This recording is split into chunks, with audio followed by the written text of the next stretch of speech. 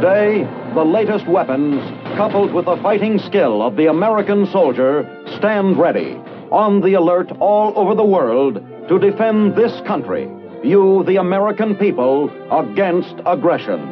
This is The Big Picture, an official television report to the nation from the United States Army. Now, to show you part of the big picture, here is Sergeant Stuart Queen. Ignorance breeds fear. To teach soldiers of the United States Army exactly what atomic weapons can and cannot do, and thereby allay any unreasonable fears of the A-bomb, a series of atomic experiments have been held in the barren lands of Nevada during the past several years. Today's big picture deals with the latest and most extensive of these experiments, Desert Rock 6.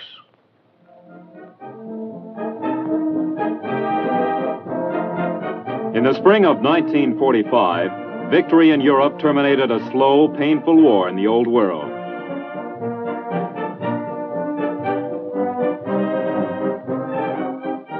Then, only weeks later, the centuries-old concepts of war were changed in a blinding instant.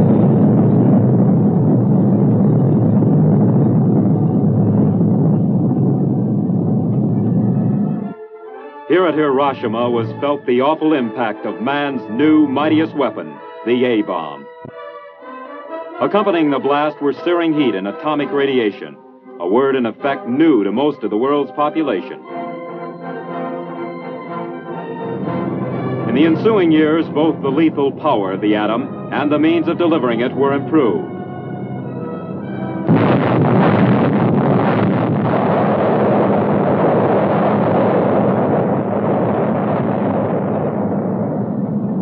Then came atomic artillery.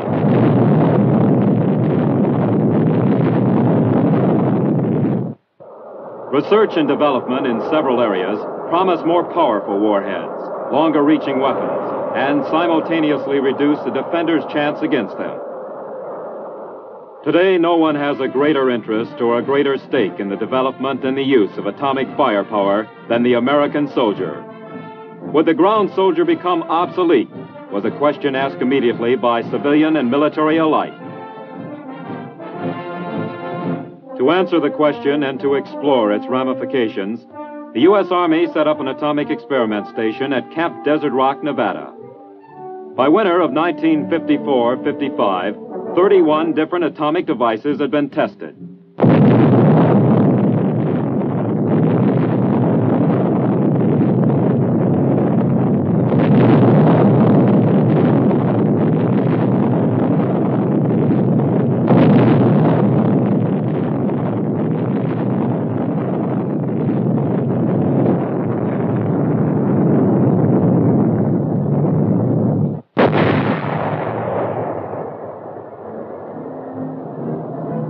Now in January of 1955, another series of test explosions is scheduled. Instructors are prepared to answer the questions uppermost in the minds of every participant. You are here to participate in an atomic maneuver. Atomic weapons are truly powerful, but they don't mean the end of all life as so many people think. You can live through an atomic attack, and by taking common sense precautions, live to fight another day. This is not a haphazard maneuver. Careful planning for it started months back, involving activity not only here in Nevada, but also in New Mexico and wherever your home stations are. The planning mentioned by the instructor involves the movement of infantry and armored units. Here, officers are seen setting up an assumed tactical situation to be presented later to the commanding general of Desert Rock for approval. The plan supposes that an aggressor has seized the west coast of the United States, but our troops have finally stopped him right along this position, ground zero. Here, the atomic weapon will be used. Next, our troops will attack and seize the target area. Immediately, the plans are approved. Army engineers go to work. Across the monotonous terrain of Frenchman's Flat, they set up their transits and begin to lay out the exercise area.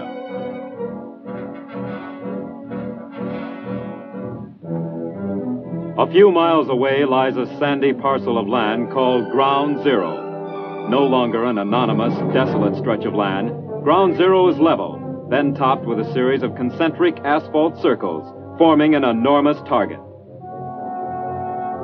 Nearby, Signal Corps men lay communication lines to receive and transmit telephone and teletype messages. At the same time, the enormous task of excavating entrenchments for participating soldiers is underway. A mechanical ditch digger does the initial digging, gouging out trenches and foxholes. Next, the men who will occupy the positions during the blast finish the entrenchments by adding sandbag reinforcement. Don't worry, men. I tried on those foxholes for size myself, many times. They'll be big enough and safe enough to hold 2 infantry soldiers. Let's take a look at a typical atomic explosion. See what happens, and find out what there is to be afraid of and what we don't have to fear. First of all, what's our first inkling that an atomic bomb has gone off? That's a tremendous flash of bluish-white light, many times brighter than the sun, and a lot closer to you. Whether the bomb went off 5 or 55 miles away, you'll know that it has gone off by this light, and that you should take immediate action to protect yourself. As soon as that glare fades, you'll see a ball of fire at the point where the explosion occurred. This fireball turns from white to orange, then to a bright red.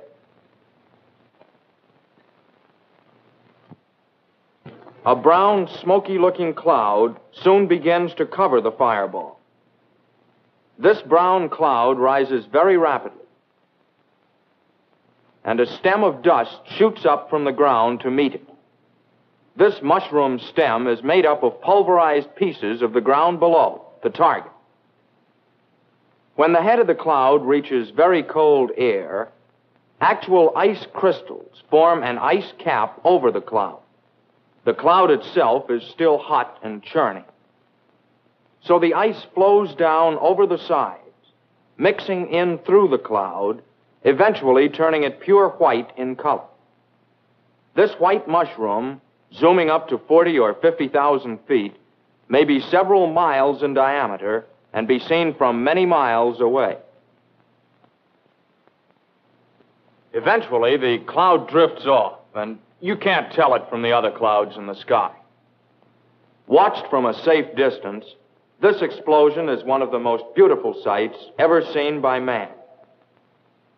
You're probably saying, so it's beautiful. What makes it so dangerous?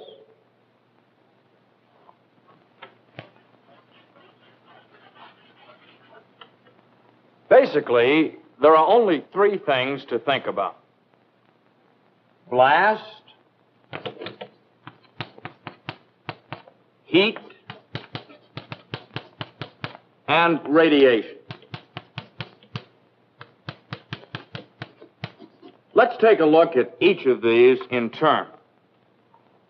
Blast from an atomic explosion is just like blast from any other explosion, except it's larger. The wall of air pressure created by this atomic weapon can hurt you and your equipment.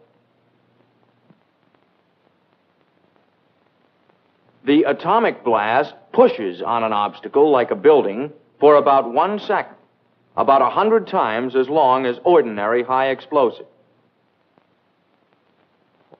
You might say that where ordinary bombs hit a building sharply and let suction pull out the walls, the atomic bomb leans on a building until it pushes it over.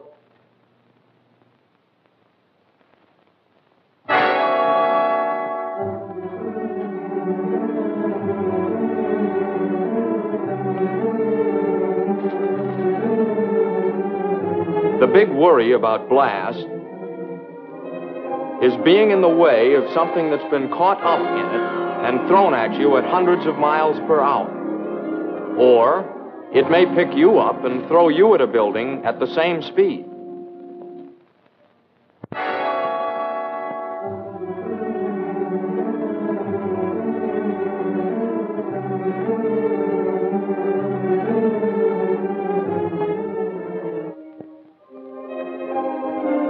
avoid trouble, get down fast, down below the surface of the ground if possible. If you stay down so that the flying debris can sail over you, you can protect yourself completely from atomic blast. The next thing to consider is, how long do you have to get down? The blast and the flying debris arrive at your position at the same time you hear the sound of the explosion. This means roughly about 5 seconds per mile for the shock wave to reach you. At a mile away, you've still got time to get into a hole. When you see that glare, hit the dirt fast. So much for the blast from an atomic explosion. But what about the heat and flash of the detonation? The fireball is originally more than 1,000 times as hot as the surface of the sun. It sends out heat like a huge oven from the very first instant of detonation, right along with the white light. This heat comes out very rapidly. As a matter of fact, you are burned in the first half second. In the half second it takes for our brains to tell our muscles, A-bomb, take cover, we have already been burned. But at 1 mile, which is pretty close to one of these gadgets, ordinary clothing will protect you. Keep your sleeves rolled down and wear a hat. Of course, if you're in the shaded portion of a foxhole at the time of detonation, you are perfectly safe from the heat of the bomb. Anything that casts a shadow will protect you. Now, how far away can you be burned? Generally, within 3 miles or so of ground zero. But the weather has a lot to do with burning. Cloudy, rainy, snowy, foggy days will give you greater protection from the heat, and so will a smoke screen. You've heard a lot about blindness from an atomic explosion. I'm sure that all of you have looked at the sun sometime during your lives. When you did, you got spots in front of your eyes. The blindness from the white light of an atomic explosion is a somewhat magnified version of these spots. These spots will go away, and so will normal flash blindness from an atomic explosion. And for you doubting Thomases who are recalling that we told you not to look at that white light, well, the 3 or 4 minutes of sight that you'd lose would prevent you from seeing that magnificent sight immediately afterwards.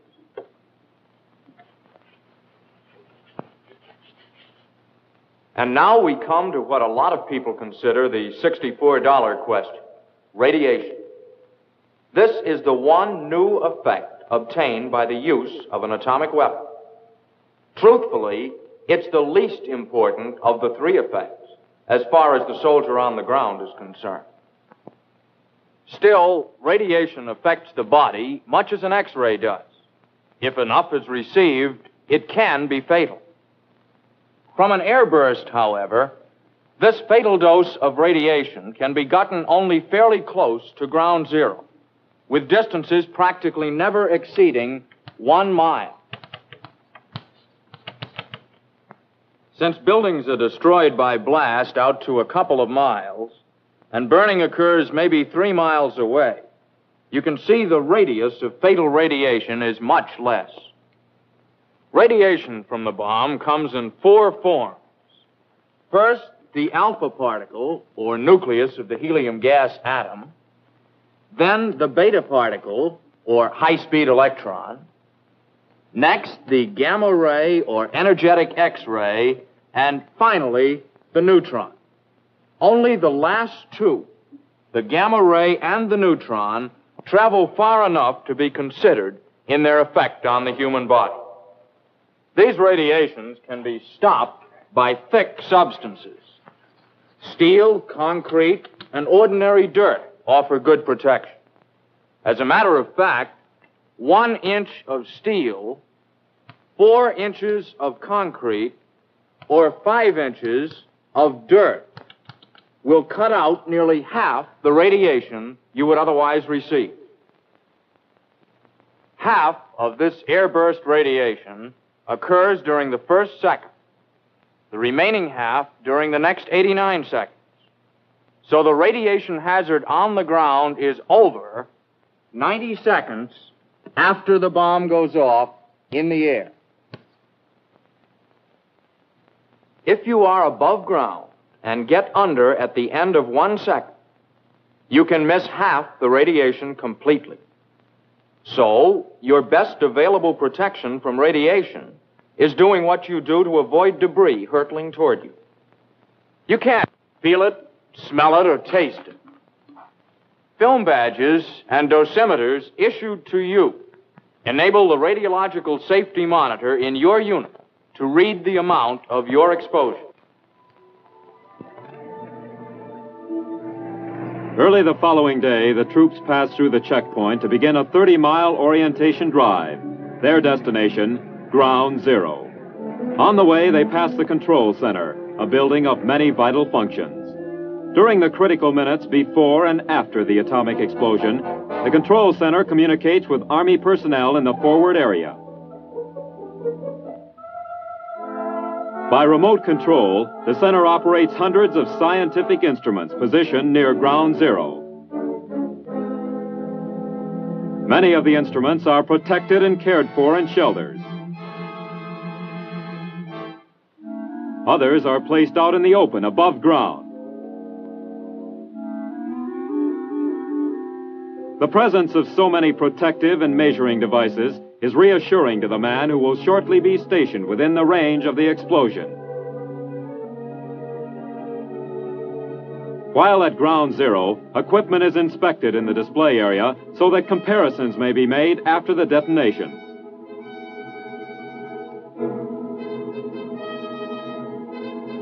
Not only will tests show the effects of atomic weapons on ground troops, but they will indicate the effects on military equipment and buildings. Test equipment is set up at various intervals from Ground Zero, from 2 miles to 1/4 of a mile. Test equipment is placed above ground unsheltered, above ground sheltered, and in dug-in positions. A model city is erected that will test the degree of destruction on homes and the effect on their occupants, here represented by mannequins. Food is also to be tested. Meanwhile, advancing from the south are the tanks comprising Task Force Razor, 55 M48, supported by more than 200 other vehicles. For 3 days, the men and machines have been traveling through the wastelands of the Mojave and the Death Valley deserts. Once it reaches the detonation area, Task Force Razor will pause briefly for the explosion, then move forward to encounter and subdue a ghost battalion entrenched in the target area.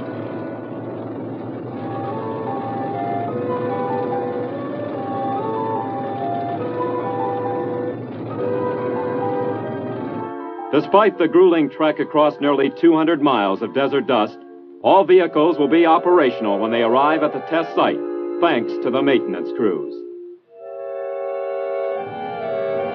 As the convoy rapidly approaches the jumping-off point for its simulated breakthrough, the moment of explosion is less than a day away.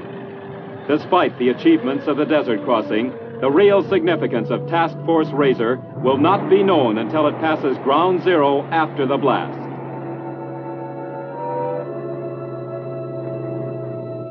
Night falls swiftly at Desert Rock, the tension and the excitement mounting. For some of the participating troops, nearby Las Vegas offers an evening's entertainment, a distinct but equally stimulating change from the preparations for the atomic blast. The weekly free show sponsored by the Las Vegas Variety Club comes off on schedule.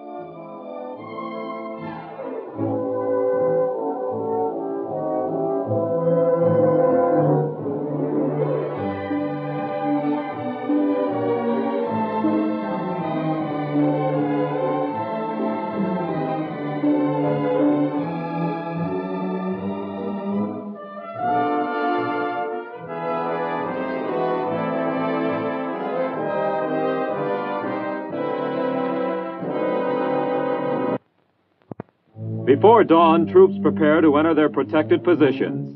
Soon they will join the ranks of more than 30,000 veterans who have taken part in previous Desert Rock exercises. Every man has been thoroughly rehearsed, every position double-checked for safety features.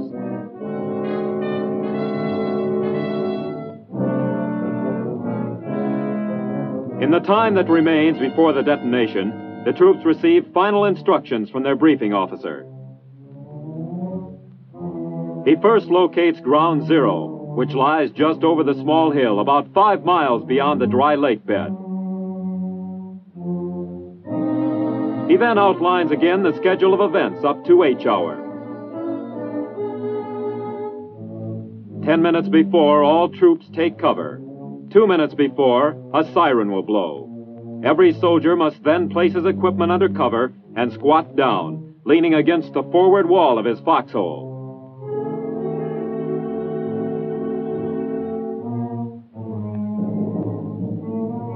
At the proper instant before H-hour, rockets will be fired skyward for measuring purposes. Elements of Task Force Razor stand in readiness. Sugar, minus 30. I would be transmitting to you by telephone. Turn off all engines, all radio. Face all turrets to the rear. Shut all hatches. I say again, turn off all engines, shut off all radios, face all turrets to the rear, close all hatches.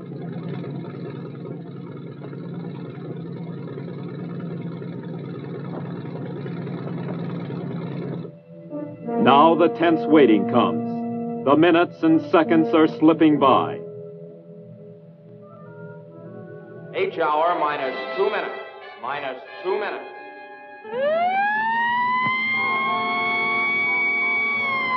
All personnel kneel down in the trenches. Lean against the forward wall and stay down.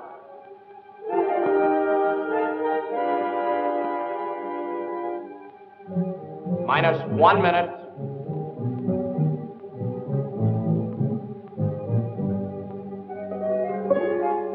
Thirty seconds.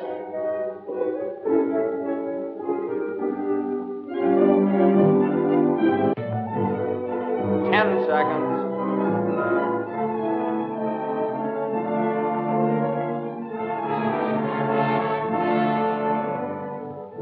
5, 4, 3, 2, 1.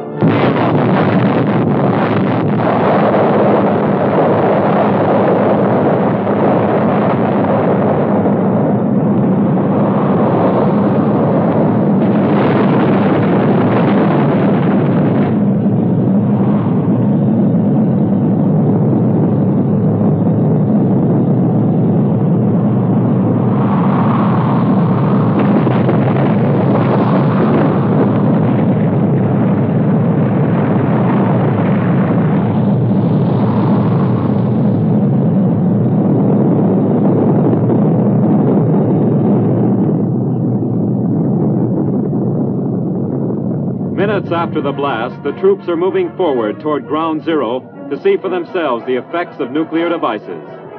This first-hand experience is one which will be embedded in the memory of every man. Simultaneously, the tankmen of Task Force Razor are grinding toward Ground Zero and beyond, fighting their way through traps and blocks built and manned by the Ghost Battalion.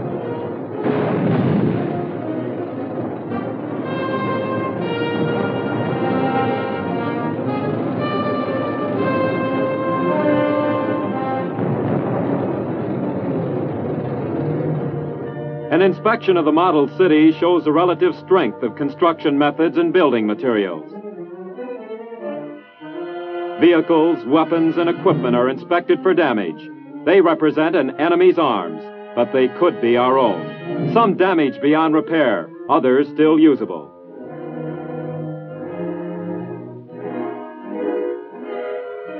Maintenance and supporting forces are given a taste of nuclear warfare, as well as the men trained for frontline duty. In reality, such decontamination teams would play a vital role in helping to keep our fighting machine intact.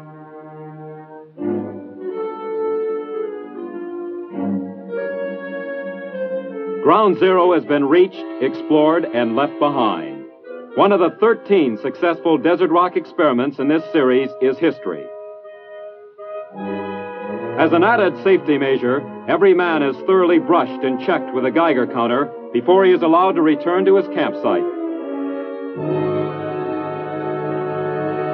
Every individual has received a singular personal impression, of course, but most of the participants have formed an opinion in common. But, Bert, don't you think that the atomic weapon would be a mighty powerful thing for our soldiers to avoid on the battlefield? Well, Al, there's no question about it. It is a powerful weapon. But we have had proven to us in these tests that a soldier can fight and survive on an atomic battlefield if he protects himself adequately. Well, Bert, you were out there. How's about some comments on this radiation I hear so much about? Well, there is radiation. There's no question about that. But, well, for example, the other day I was out there at 2,500 yards from ground zero, and I received 1 milliroentgen of radiation during that time. And it takes approximately 450 Roentgens to place one in the critical category. So, as you can see, I'm still here. To the question, what about the ground soldier in the atomic age, Desert Rock experiments give a clear answer. The atom has revolutionized the mechanics of warfare, but the basic element, the fighting man, remains unchanged. No one is more aware of this than the men of the United States Army.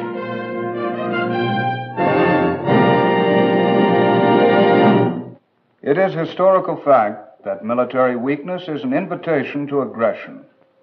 By being prepared, our Army hopes to avoid a future war. But should war come, it may also become historical fact that the war was won in advance, thanks to the experiments and maneuvers held at Camp Desert Rock. Now, this is Sergeant Stuart Queen, inviting you to be with us again next week for another look at your Army in action in the big picture. The Big Picture is a weekly television report to the nation on the activities of the Army at home and overseas. Produced by the Signal Corps Pictorial Center. Presented by the United States Army in cooperation with this station. You, too, can be an important part of the Big Picture. You can proudly serve with the best equipped, the best trained, the best fighting team in the world today, the United States Army. And simultaneously reduce the defender's chance against them. Today, no one has a greater interest or a greater stake in the development and the use of atomic firepower than the American soldier. Would the ground soldier become obsolete? Was a question asked immediately by civilian and military alike. To answer the question and to explore its ramifications, the U.S. Army set up an atomic experiment station at Camp Desert Rock, Nevada. By winter of 1954-55, 31 different atomic devices had been tested.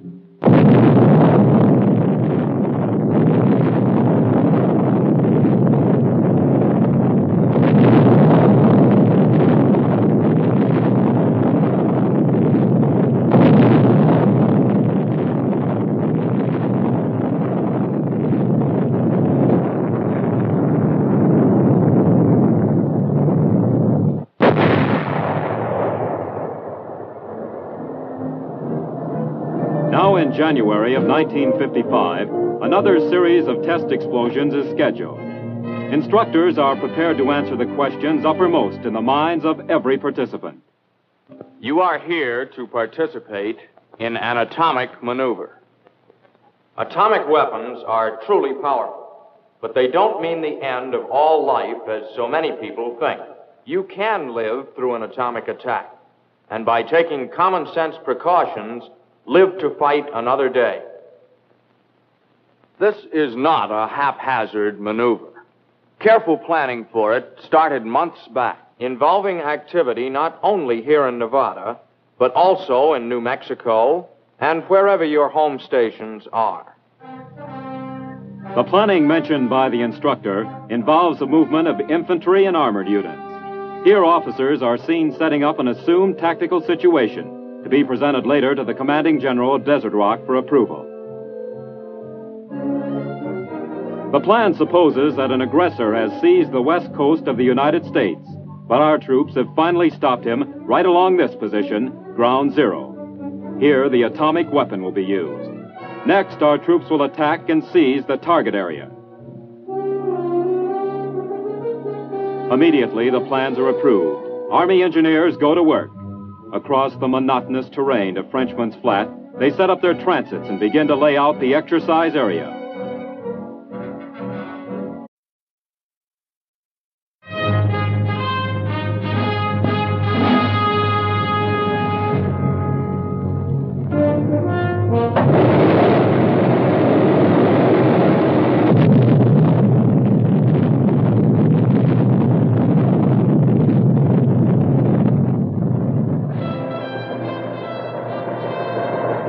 Today, the latest weapons, coupled with the fighting skill of the American soldier, stand ready, on the alert all over the world to defend this country, you, the American people, against aggression. This is The Big Picture, an official television report to the nation from the United States Army. Now, to show you part of the big picture, here is Sergeant Stuart Queen. Ignorance breeds fear. To teach soldiers of the United States Army exactly what atomic weapons can and cannot do, and thereby allay any unreasonable fears of the A-bomb, a series of atomic experiments have been held in the barren lands of Nevada during the past several years. Today's big picture deals with the latest and most extensive of these experiments, Desert Rock 6.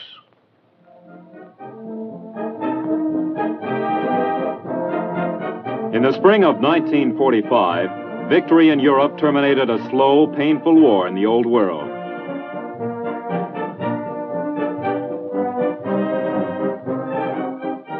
Then, only weeks later, the centuries-old concepts of war were changed in a blinding instant.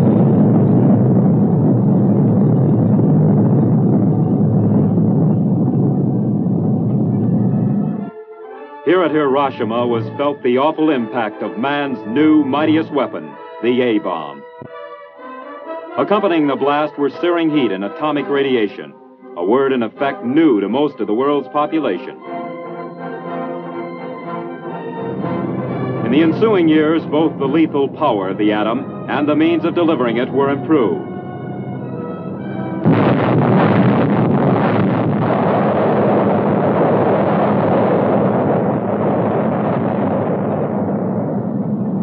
Then came atomic artillery.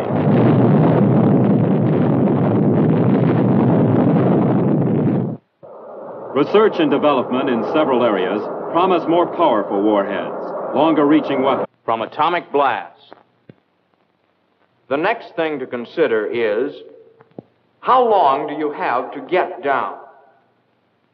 The blast and the flying debris arrive at your position at the same time you hear the sound of the explosion.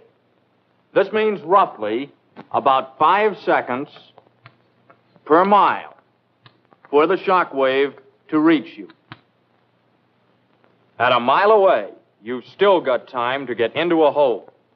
When you see that glare, hit the dirt, fast. So much for the blast from an atomic explosion. But what about the heat and flash of the detonation? The fireball is originally more than 1,000 times as hot as the surface of the sun. It sends out heat like a huge oven from the very first instant of detonation, right along with the white light. This heat comes out very rapidly. As a matter of fact, you are burned in the first half second. In the half second it takes for our brains to tell our muscles, A-bomb, take cover, we have already been burned. But at 1 mile, which is pretty close to one of these gadgets, ordinary clothing will protect you. Keep your sleeves rolled down and wear a hat. Of course, if you're in the shaded portion of a foxhole at the time of detonation, you are perfectly safe from the heat of the bomb. Anything that casts a shadow will protect you. Now, how far away can you be burned? Generally, within 3 miles or so of ground zero. But the weather has a lot to do with burning. Cloudy, rainy, snowy, foggy days will give you greater protection from the heat, and so will a smoke screen. You've heard a lot about blindness from an atomic explosion. I'm sure that all of you have looked at the sun sometime during your lives. When you did, you got spots in front of your eyes. The blindness from the white light of an atomic explosion is a somewhat magnified version of these spots. These spots will go away, and so will normal flash blindness from an atomic explosion. And for you doubting Thomases who are recalling that we told you not to look at that white light, well, the 3 or 4 minutes of sight that you'd lose would prevent you from seeing that magnificent sight immediately afterwards. Zooming up to 40 or 50,000 feet, may be several miles in diameter, and be seen from many miles away. Eventually, the cloud drifts off, and you can't tell it from the other clouds in the sky. Watched from a safe distance, this explosion is one of the most beautiful sights ever seen by man. You're probably saying, so it's beautiful. What makes it so dangerous?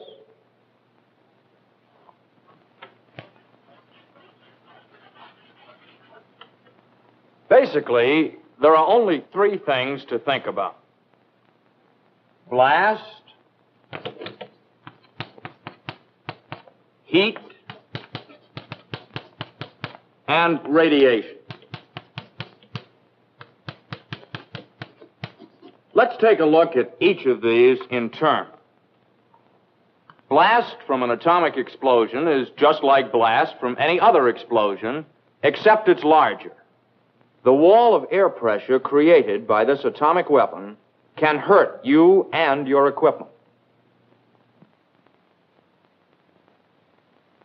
The atomic blast pushes on an obstacle like a building for about 1 second, about 100 times as long as ordinary high explosive.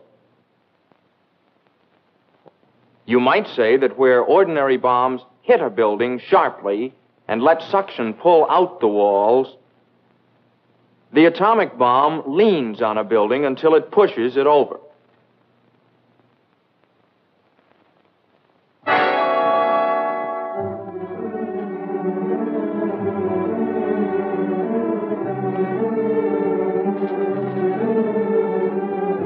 The big worry about blast is being in the way of something that's been caught up in it and thrown at you at hundreds of miles per hour.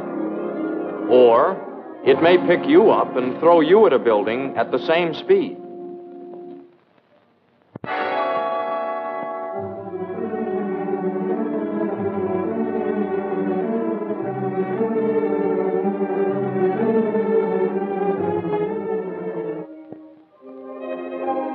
To avoid trouble, get down fast, down below the surface of the ground if possible. If you stay down, so that the flying debris can sail over you, you can protect yourself completely. A few miles away lies a sandy parcel of land called Ground Zero. No longer an anonymous, desolate stretch of land, Ground Zero is level, then topped with a series of concentric asphalt circles, forming an enormous target.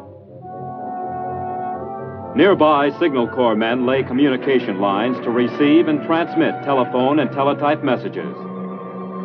At the same time, the enormous task of excavating entrenchments for participating soldiers is underway.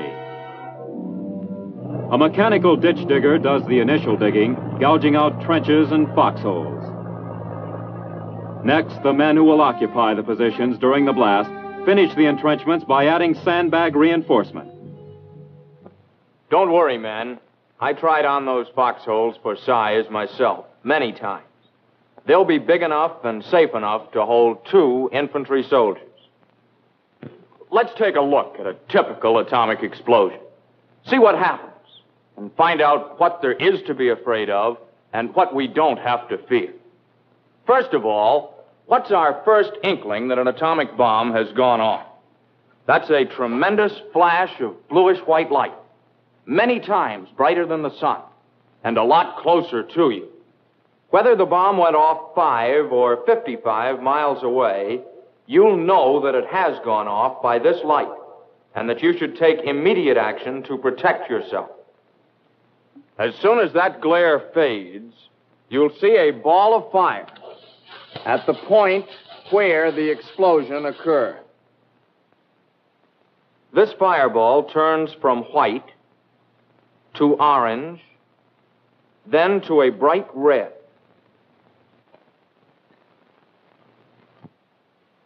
A brown, smoky-looking cloud soon begins to cover the fireball.